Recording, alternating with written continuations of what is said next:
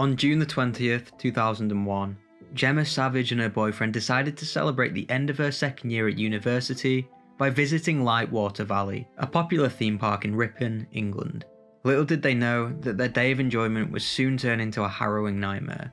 While on board the Treetop Twister, a portable steel roller coaster, an unforeseen error occurred, leading to a series of events that resulted in Gemma's untimely death. So what happened to Gemma whilst aboard the Treetop Twister? Let's talk about it. This is the Treetop Twister disaster, the death of Gemma Savage.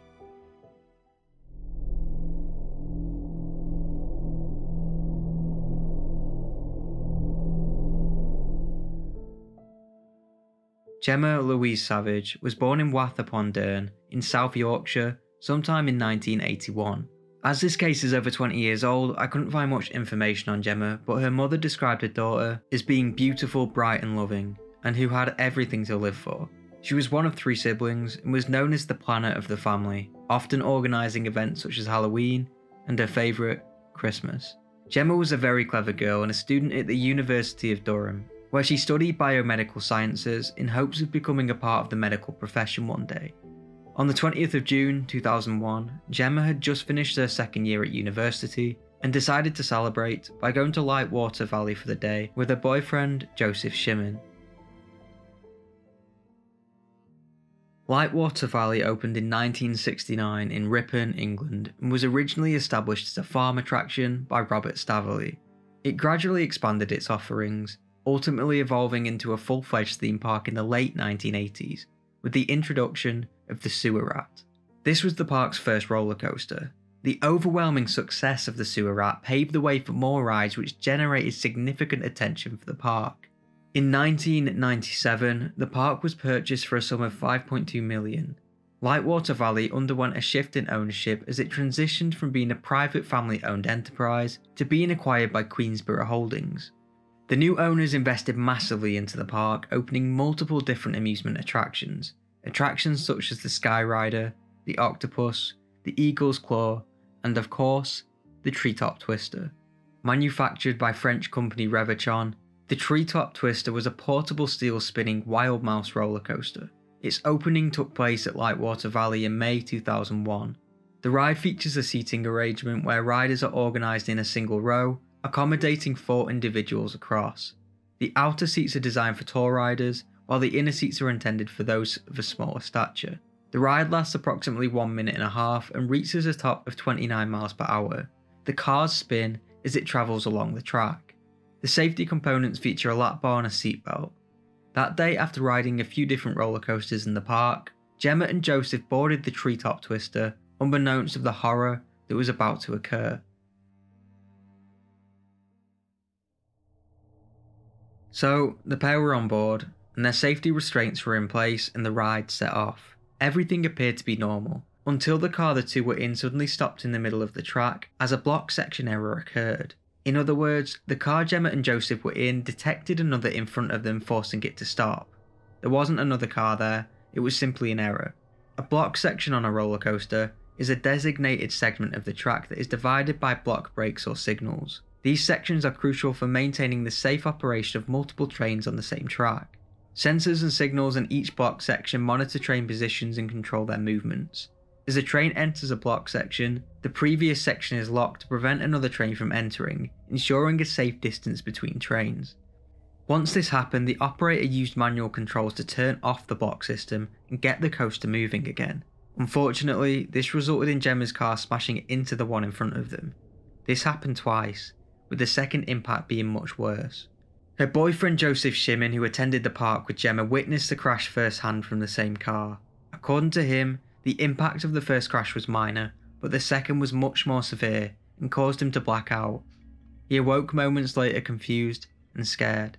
He said, "I thought she might have been knocked out. Her head was drooping, she had a small amount of blood on her top, and she was making snoring noises. I was talking to her saying, 'Gemma, are you alright? Are you okay?' I was dazed for a good few minutes afterwards." After the incident, Joseph suffered serious whiplash injuries and back pain. The two were both injured, but Gemma sustained serious head and neck injuries and had to be airlifted to Leeds General Infirmary. Tragically, a day after the incident, on the 21st of June, Gemma passed away. The ride was closed, and an investigation into the incident was launched.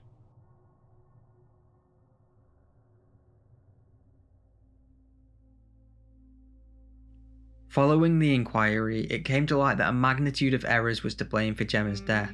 Eric Butters, a maintenance electrician, initiated a manual process to safely lower the carriages. Unfortunately, due to a wiring issue, the computerized system continued to operate simultaneously.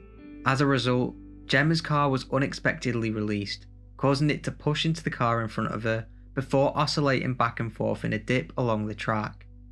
Ultimately, it collided with a third car at high velocity, which caused Gemma's death. Eric also failed to press the emergency stop button, but this wasn't entirely his fault. According to the testimony presented to the jury, it was stated that Eric and his colleagues had received only 1 hour of training and were not instructed to activate the emergency stop button prior to utilising the manual controls. The company responsible for creating the ride, Rippon Industries, was charged with failing to ensure its safe design and construction, and failing to give information necessary to ensure the ride was safe. Following the identification of faulty wiring on the ride, park owners and ride manufacturers were collectively fined a sum of £155,000. Additionally, the electrician entrusted with the ride's maintenance received an individual fine of £2,500. Lightwater Valley were then fined £35,000. The coroner went on to say that Gemma's death was misadventure, which infuriated her family. Her father said, "Simple actions would have saved Gemma. It was a needless death. I can't put it into words what it means to us." Her mother then said, "This is not justice. Justice has not been done today for Gemma. I can never forgive them. We would like to have seen a fine which showed the seriousness of what happened to Gemma. To me, it was derisory." Although the ride was closed down afterwards, it reopened 1 year later. However, this wasn't the only time the ride became headline news. In 2019, a 7-year-old boy fell 15 feet from the now renamed Twister ride. Gemma's mother commented on the incident saying, "Lessons clearly have not been learned.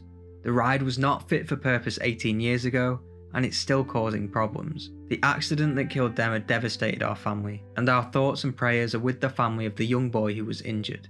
Thankfully, the boy recovered." In my opinion, the tragic case of Gemma Savage serves as a stark reminder of the devastating consequences that can occur on amusement parks when staff aren't properly trained to deal with every situation that could occur involving a park guest's safety. I hope the Savage family is doing better today. Let me know what you think about this case in the comments below. This is not an AI channel, I do all of this myself, the research, writing, editing, thumbnails, etc.